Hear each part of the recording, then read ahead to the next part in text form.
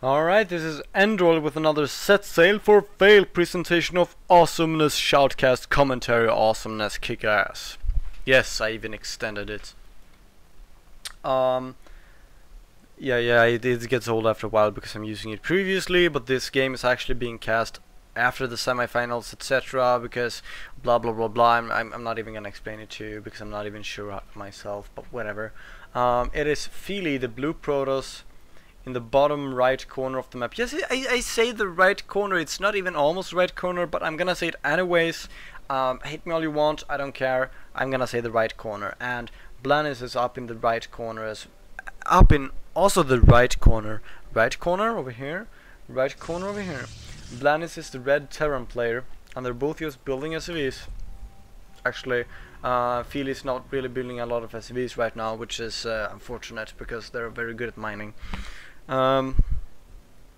This probe is just moving awesomely towards Blanis' base and trying to basically rally point. Cue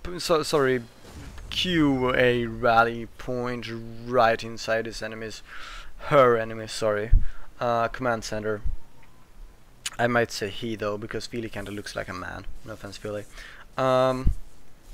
FeeLi is trying to just pound this SUV to death, but it's not working out so well. He says she's escaping now, trying to regen shield, which of course is pretty standard.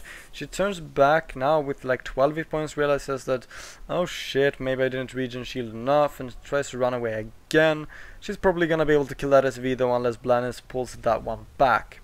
Blanis is getting no early gas whatsoever, but rather a second supply depot right after the first barracks is coming up. Because see a standard supply depot barrack build, actually it's not even possible to do a barrack supply depot build anymore, because that has been removed with this last patch.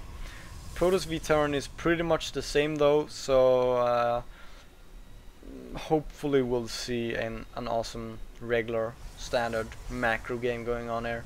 FeeLi's got a gateway up later than his opponent had her opponent had a barracks up.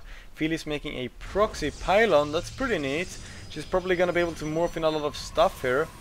So we might see a 4-gate coming up from FeeLi, but she's not actually ceasing the gas mining though, so we're probably not gonna see a Korean 4-gate. This proxy pylon is probably used for future use, and I suspect FeeLi knows that it might go down, and I don't think that would affect her strategy that much, as the pylon is just outside that refinery site range. At any rate, the probe goes down. FeeLi got that neat proxy pylon up though, which is pretty awesome, so she's probably gonna be warping in a lot of units there later on. Warp gate tech is probably going to start in a moment, and there we go. And of course, chrono boost. Good old chrono boost. Love to chrono boost the warp gates. She's only mining from one assimilator, pretty standard for Protoss against Terran, depending on if you want to get a lot of sentries or not. If you do, of course, you should be mining from 2 assimilators, since they are very gas heavy. Her opponent is mining from 2 refineries and is getting a factory straight after the barrack build. This probably means either Thors or some shenanigans like that, maybe tanks or some kind of cloak Banshee rush or just Banshee push or whatever. One Marauder out, another Marine coming, Stimpack being researched, and Warp Gates still being researched by FeeLi. As we can see, by the way, you're kind of smiling every time you're saying that word. It's like FeeLi, FeeLi, happy FeeLi, yay! So kind of makes you happy every time you say it. I guess FeeLi might be looking to make a frontal attack here, and at the same time warping units from the back. That can be very destructive. And Blanis is, unfortunately, he's kind of spreading his base a lot in order to see eventual proxy pylons, I guess, and just see incoming drops and whatnot, but he's not actually building right next to this pylon. This is the one position that Blanis have not yet explored, which is very, very fortunate and lucky in every way possible for FeeLi, of course. We'll see just how much that pylon comes into play, as Blanis is kind of putting up a bunker. I'm not sure why. I guess he thought that after seeing these forces he wanted to put up a bunker. which probably means that he's not going to have a good army very early, but no, rather he's going to be getting a medivac and probably that siege tech. Now on this map, it could be an early tank drop with that medivac over here. That only works of course if FeeLi have expanded, but what's so awesome with these tank drops is that if you drop it here, you will be able to shoot at the gold expansion, and if you don't drop it there, but rather drop it here, you will be able to shoot at this expansion. So you can actually cover every single expansion on the map except the island ones and the main ones. So it's actually 6 expansions you can't cover, and you can actually cover the other 6 expansions. I mean, that is just mad. Sorry, bases of course.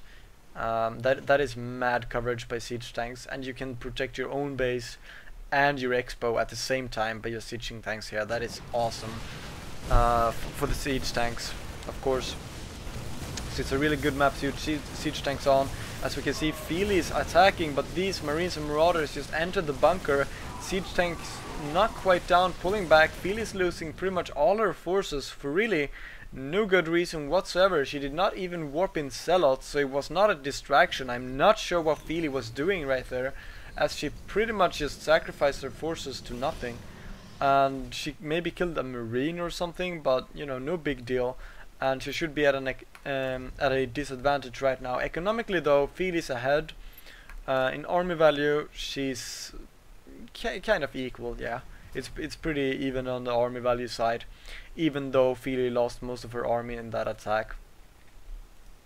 I don't really know why. I guess Blanis have been mining slightly less the entire game, and thus this pretty much evened it all out. Still kind of pointless loss for FeeLi right there.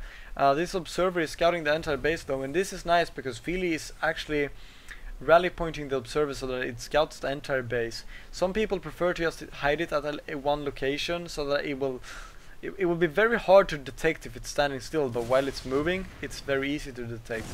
This pylon is finally discovered, but back to the observer issue. But of course when you move it, you're able to see a lot more stuff. She can now see the reactors coming up. You don't have to be afraid of banshees. Of course,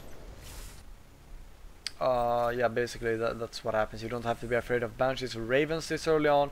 You know that you already know that the siege tanks can siege now that it's sieging right beneath the observer, of course, as Blanis mistakenly pulls most of his workers off the mineral line for a second there, but no big deal. He's sieging a tank up. I'm not actually sure why he's sieging it up here. He should rather siege it over here or so, but that's not what he did. Maybe it's... I actually have no idea why. Tessin whispers me cool, which is kind of unfortunate because he whispered me during the last cast as well. Bad Tessin, stop that whispering. If I'm busy and I'm in game, don't whisper me, man, seriously. Actually, I'm not busy. Whoops, my fault, not Tessin's fault again. Still, if I'm in game, don't whisper me, man, come on. Blanis is probably going to be making a massive drop here, already loading up stuff in the medivacs. FeeLi has a War Prism though. She looks to be doing... it looks like she wants to do the double immortal drop, which is really rare nowadays, since it is so expensive to pull off, and War Prisms are so deadly slow and fragile that it is so easy to lose the immortals and the War Prism in just one go. If she manages to time this drop perfectly though, this might just deal extreme damage to Terran. If she moves in right now, she will be able to deal, I mean, completely ridiculous damage to her opponents. She's not moving in quite yet though. However, Blanis is moving with his medivacs and looks to drop. Since he's not going to be dropping here, since there's no expansion here, of course, he's probably going to be dropping over here or over here. We'll see. An expansion is going to be thrown up right after the medivacs fly by. If FeeLi needs to react faster than this, come on FeeLi, and FeeLi finally reacts and moves towards the medvac drop as the siege tank sieges, and the Terran forces are basically getting surrounded. And he has Phoenixes. I'm not quite sure where they come from. Let's take a look at what FeeLi's doing though. She's dropping the Immortals over here, so a lot of action going on. These Phoenixes, Stalkers, Zealots and Sentries pretty much just killed off this entire Terran force without any problem whatsoever. And these Immortals are pretty much harassing Terran space, as well as FeeLi's warping in a lot of Zealots. This seems to be pretty much over at this point. I'm not sure how Blanis is supposed to recover from this, as FeeLi is also moving in, and Blanis GG is out of the game.